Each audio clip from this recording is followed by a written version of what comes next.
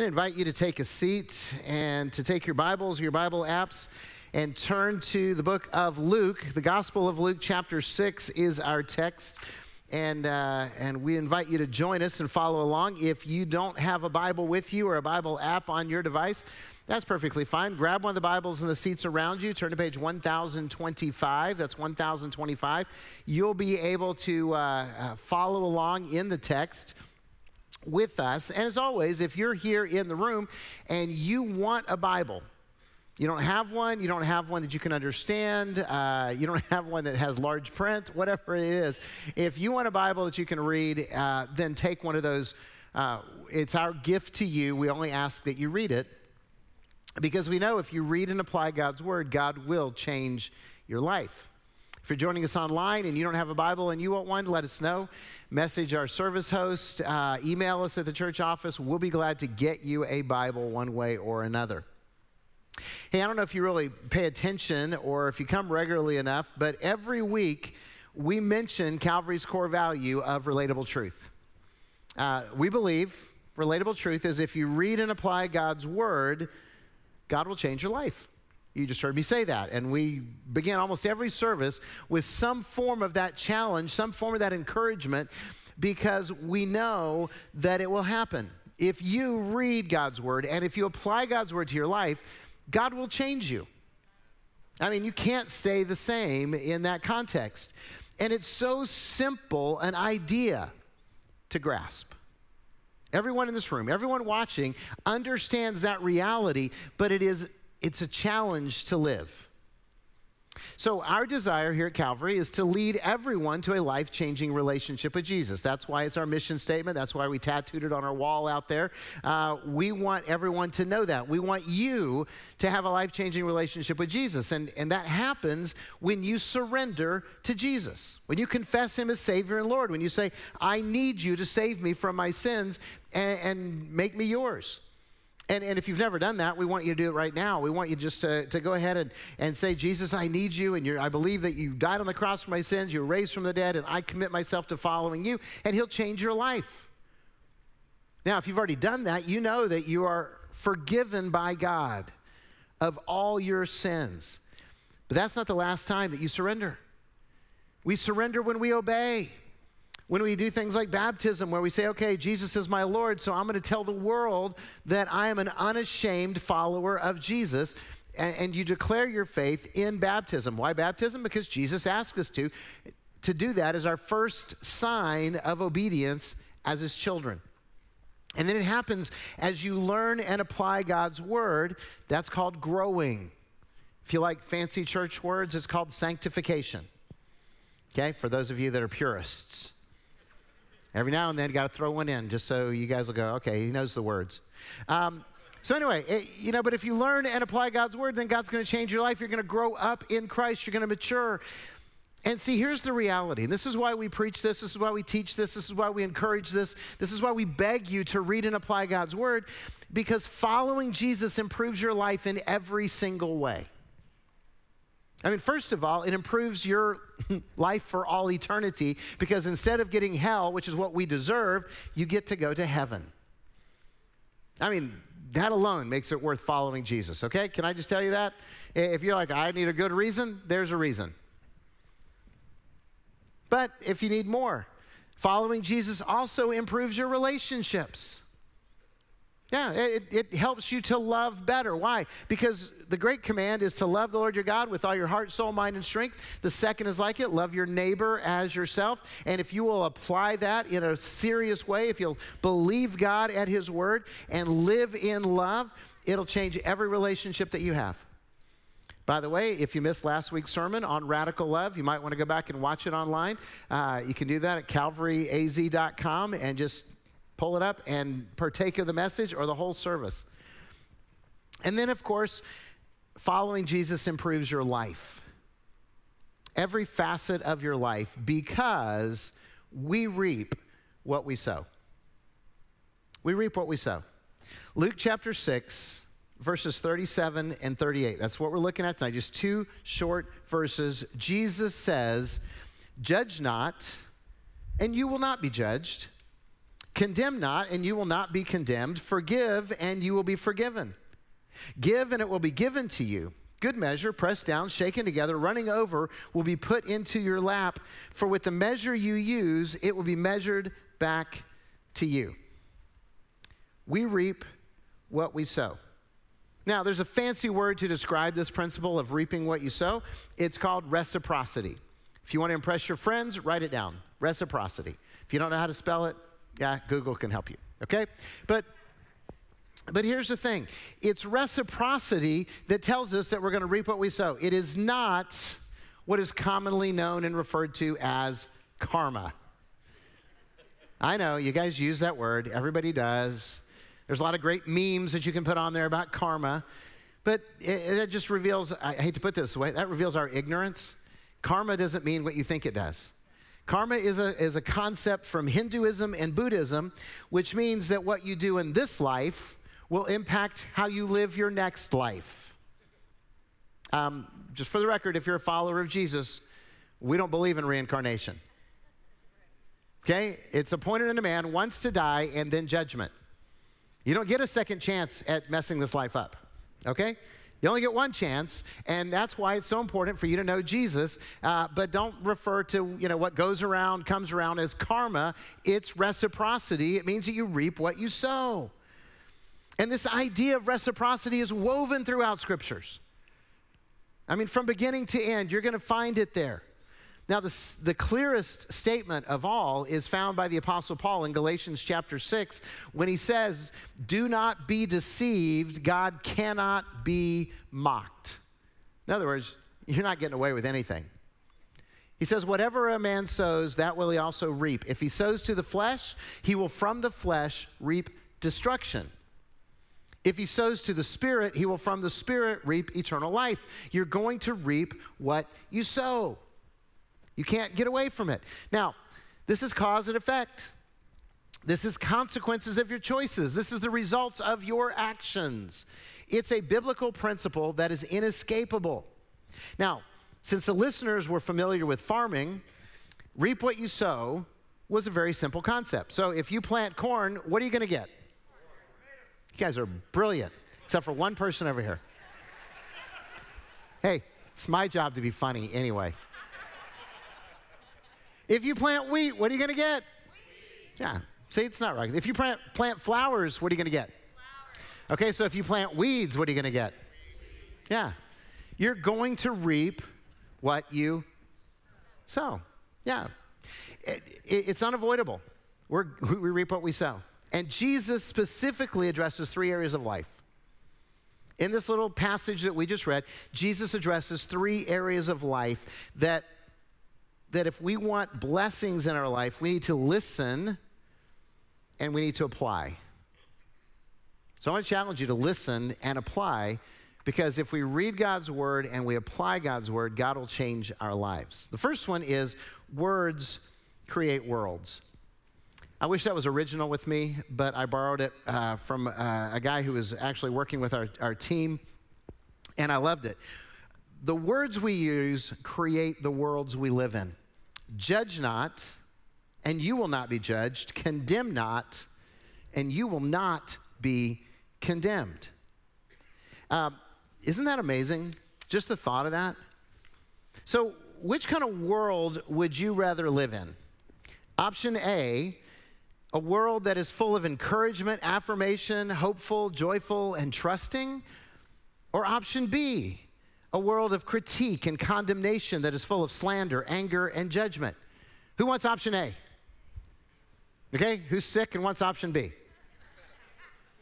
See, it's a sucker question. We all say we want option A. But here's the thing. Your words create the world you live in. And right away, we want to protest. We want to argue. No, well, the people in my life, they're just negative, and they're critical, and they're condemning, and you don't know, the people in my life, they're just nasty. No, I'm not talking about the people in your life. I'm not talking about their words. I'm talking about your words. This is about you will reap what you sow. They'll have to live with their own consequences of their choices, but this is about you. So what kind of world are your words creating? Option A or option B? Now, see, the Bible is full of admonitions about how we speak. Proverbs chapter 12, reckless words pierce like a sword, but the tongue of the wise brings healing. Are your words, ripping people to shreds, or are they healing their lives? In Ephesians 4, the Apostle Paul said, let no unwholesome talk come out of your mouth. Only that which is beneficial to those who hear, that it may build up those who listen. So are your words unwholesome, or are they helpful? And then Romans chapter 12, Paul says, bless those who persecute you, bless and do not curse. Are your words blessing, or are they cursing? Or how about Jesus? In Matthew chapter 12, if you want to flip there, you can. It's page 971. He says this. He's talking to religious leaders, so it applies to us. You brood of vipers, bunch of snakes. How can you speak good when you are evil? For out of the abundance of the heart, the mouth speaks. The good person out of his good treasure brings forth good, and the evil person out of his evil treasure brings forth evil. I tell you, on the day of judgment, people will give account for every careless word they speak. For by your words you'll be justified, and by your words you will be condemned. Wow. That's kind of scary. Don't hear that a whole lot, do you? Jesus is challenging us that our words create worlds. What kind of world do you want to live in? So your words are so powerful. You might think you're weak. You might think you're insignificant. You might think you don't have influence, but your words are powerful. And every time you open your mouth, you're going to bless or you're going to curse. You're going to build up or you're going to tear down. You're going to wound or you're going to heal. So if you bless others, what are you going to reap? You guys seemed really uncertain. There's like 6 people that are like, yeah, blessings? Is that right? No, seriously, if you bless people, what kind of results are you going to reap? Yeah, you're going to reap blessings back. If you curse people, what kind of world are you going to live in? It's going to be full of, curses. Do you realize that we reap what we sow by how we speak to other people? You are going to reap what you sow by how you speak to other people. This is so easy to grasp, but it's so hard to do. But we need to get a hold of this and change the way that we talk. Parents, if you've got kids in your house, there's no place more powerfully exhibited than this. And I'm pretty sure I'm not the only person in this room that carries the scars of inadvertent words in childhood. So let me just tell you my story. I was raised by workaholic parents. They loved Jesus. I was always in church. I knew I was loved. We had enough, all that good stuff. But they were workaholics, and they loved to work. I pray for them, because they still are just, that was just until the day they died. They wanted to work. And here's the thing. I don't mind work, but I like to play. I like to play. I like to make work fun, okay? That's what I like to do. So I could turn the chores into a game and then get in trouble for it. And so the moniker that I got labeled with as a child, guess what? My mom and my dad both called me lazy. I was the lazy son. Why? Because I like to have fun. I could goof off better than any of my brothers. And still can. But here's the thing. That followed me into adulthood. And here I am, the pastor of Calvary. Calvary's a little church. And the first 10 years, I could hardly take a day off if I was in town. You know why? Because no matter how much the church was growing, no matter how good things were happening, no matter how many lives were being changed, every time I took time off, there was an accusation in my head that said, you're lazy. And I almost burned out trying to defeat the curse that had been placed on me by parents who loved me. Our words matter. Our words create worlds that we're living in. So parents, encourage and bless your children. Speak with kindness to each other. Spouses, Come on. We can encourage, we can bless. Repent of the gossip and the slander and the accusations and the innuendos that you make. It will bless your life because you reap what you sow. Yeah. So words create worlds, and Jesus not only addresses our words, he addresses our mercy, because forgiven people forgive. Forgiven people forgive. Just continue on verse 38. Forgive and you will be forgiven. Now, if you just take that at just simple face value, it seems like it's saying, hey, if you want to be forgiven, you have to forgive. There's similar passages in the Gospel of Matthew, but at the same time, we know that when you follow Jesus, all of your sins are forgiven. So statements like that kind of freak people out. So let me try to explain this. Forgiven people forgive. See, we are followers of Jesus. If we're followers of Jesus, if we believe that Jesus is the one and only Son of God, Savior of the world, if we believe that Jesus died on the cross to pay for our sins, and he was raised from the dead, and you've made a commitment to follow Jesus with your life, you're forgiven. Right? You know that you are forgiven of all your sins. Okay? Do you guys know that? Okay, you're forgiven of all your sins. So because we're forgiven, what do we naturally do? We forgive. If you don't know that you're forgiven, you don't forgive. Not easily, not comfortably. And see, this is a life issue because it's about, do you understand, do you know, do you recognize that Jesus has forgiven you? And again, it fits with the whole reciprocity. Jesus in Matthew chapter 5 said, "Blessed are the merciful, for they will receive mercy." Yeah, see, there's that reciprocity again. If you're merciful, you get mercy. It flows into your life. So, two thoughts on us being people who forgive, living a grace-filled life, okay? And this is for you if you're struggling to forgive, okay? You know who you are. If you're harboring anger, resentment, there's somebody that you just still get all clench your fists when you hear their name. You're angry about stuff. If you're unforgiving or struggling to forgive, just hear these two things. First of all, Jesus forgave you more than he asked you to forgive others. Okay, Jesus forgave you more, right? Because Jesus didn't offend you. He didn't harm you. He didn't insult you. He didn't betray you. And yet, we did all that to him. We rebelled, we defied, we blasphemed, we disobeyed, we betrayed Jesus, and yet Jesus still died for our sins. He died for all my sins. He died for all your sins. Period. See, that's mercy. Because you've been forgiven simply by asking God to forgive you. Right? You show up, you say, "Jesus, will you forgive me?" Yeah, Scripture says if we confess our sins, God is faithful and righteous and will forgive us our sins. And guess what? Cleanse us from all unrighteousness. All of it. So you're forgiven far more than anyone would ever need forgiveness from you. So you're forgiven, so forgive. Second thing, if you're struggling with this, understand that forgiveness is a blessing for your life. Forgiveness is for you. Jesus doesn't ask you to forgive other people so that, you'll just be a suffering servant and forgive even though you shouldn't forgive. He asks you to forgive because he wants you to be blessed. You say, how so? Well, I've heard it said that unforgiveness is like drinking poison and hoping somebody else dies.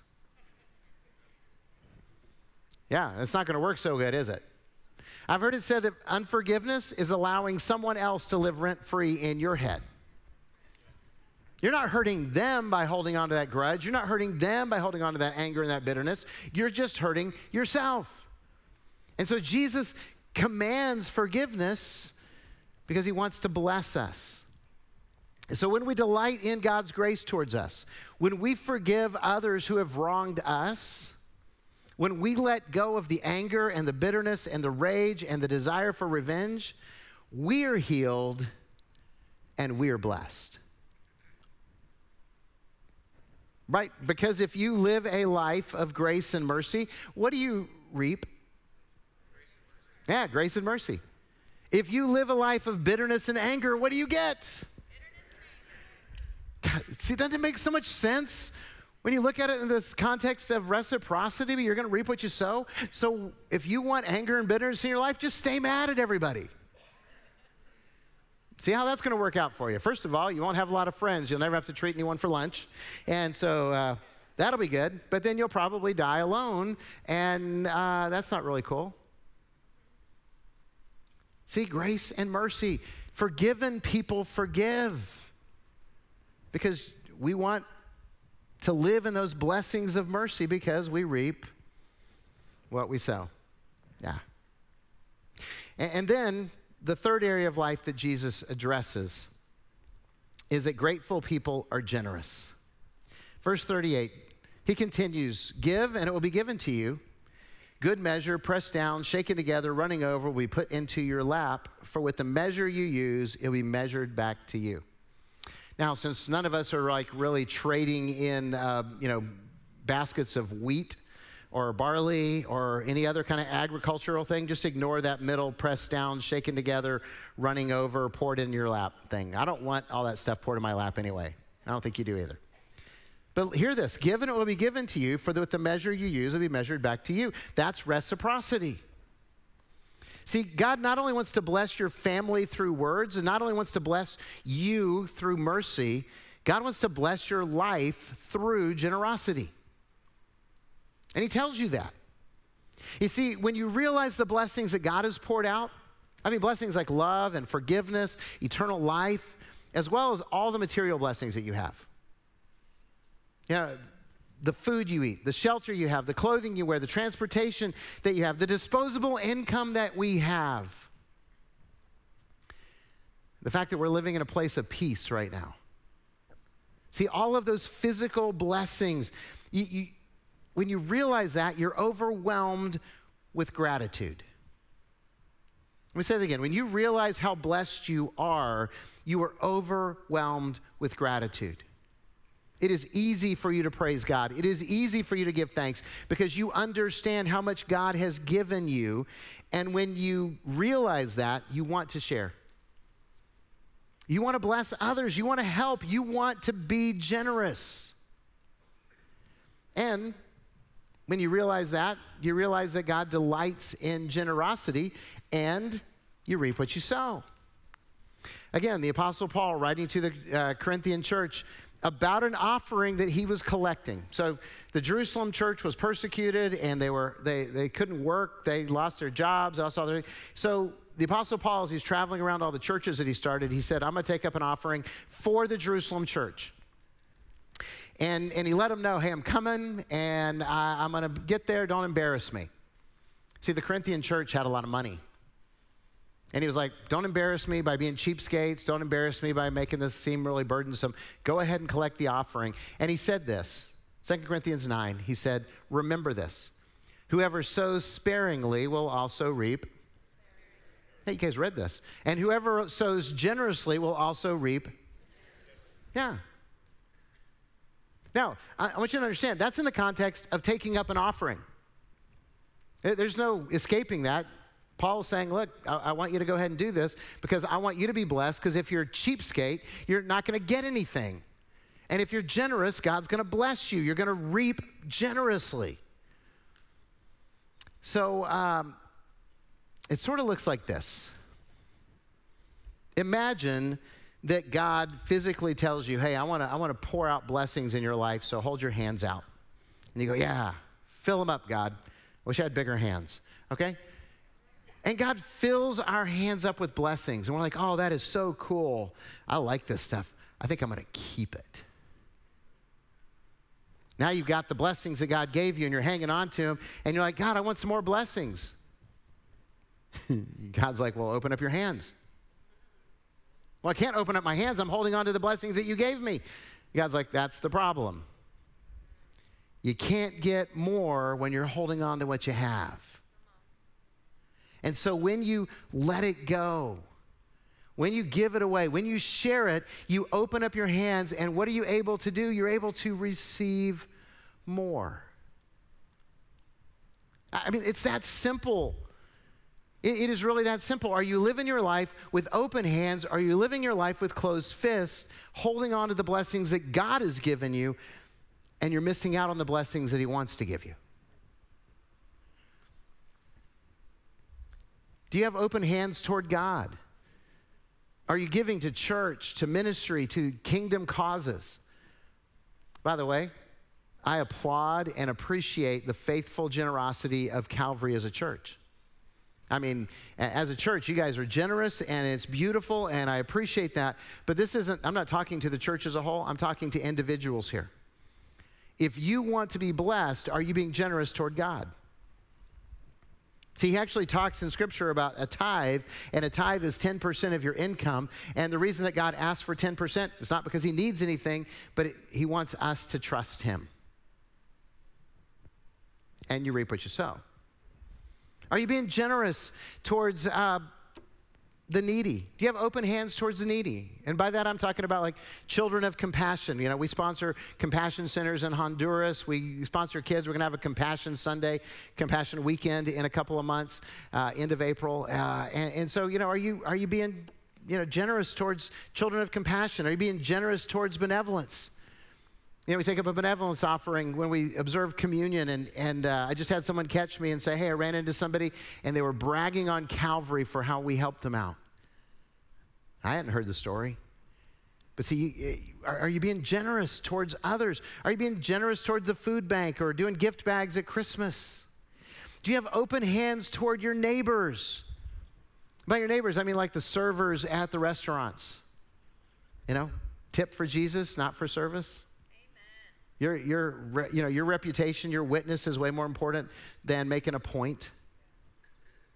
Jesus' reputation is worth a whole lot more than you being cheap. So are you generous toward your service? Are you generous toward the charities that are in town, the local charities? I mean, as a church, we support a bunch of them, but are you being generous toward them?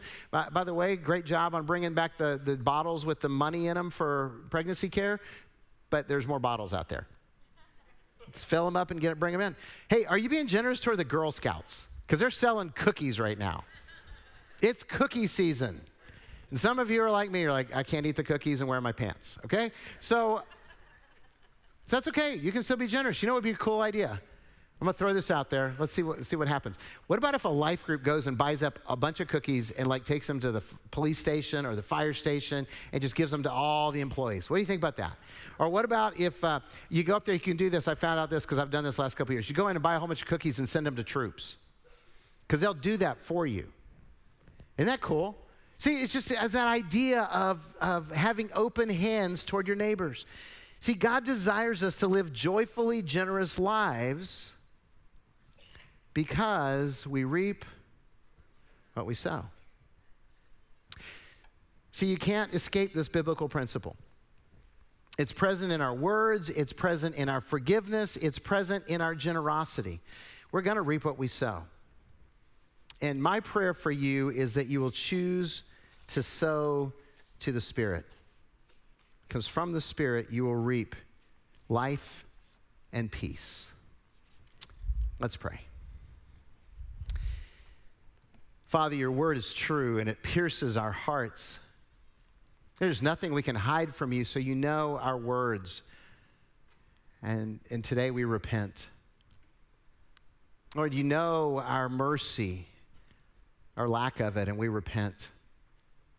God, you know our generosity or our resistance to it, and we repent. Because your word promises that you're going to bless us if we will believe you, if we will apply it to our lives. And God, you've already told us we're going to reap what we sow. We want to sow to the Spirit. We want to live like Jesus teaches us because we're followers of Jesus and because we want to live in your blessings. So my prayer is that your Holy Spirit would move in this room, that you would meet us at our point of disobedience, and you would bring conviction so that we can change. God, I pray you'd meet us at our point of weakness and you would give us strength so that we can change. God, I pray that you'd meet us at our point of obedience and you would challenge us to trust you even more so that we could be changed. And God, I thank you that you love us even as we are, even as you call us to walk in your blessings.